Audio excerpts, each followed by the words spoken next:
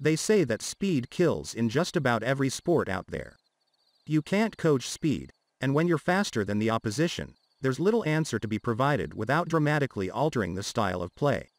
And for the Miami Dolphins of 2021, that's exactly what they're hoping becomes their offensive identity in reality.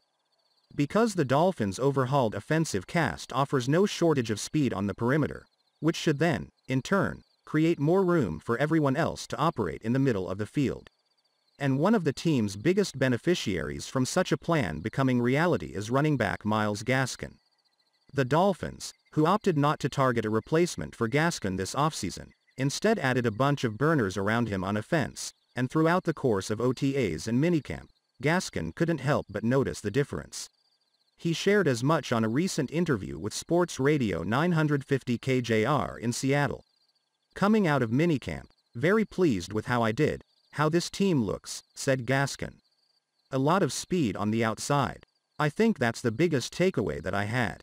We've got Jakeem, Grant, Jalen, Waddle, Will Fuller. We've got some fast dudes, so I'm excited to see that. So are Dolphins fans everywhere. And so is Dolphins quarterback Tua Tagovailoa. Miami's offensive attack consistently needed to string together 8+ plays in order to find the end zone on any given week. But the speed on the outside will hopefully prompt more explosive plays and, by extension, create more room for explosive plays in the middle of the field, too. This process is still very early on and Miami still has a full training camp to work through.